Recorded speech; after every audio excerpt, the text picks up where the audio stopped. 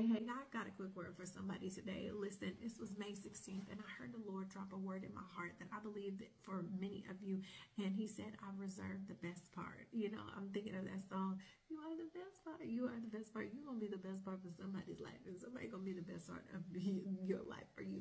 Listen, but that's not what this was all about. That's just right now, impromptu. That's a fresh rhema for somebody up in here.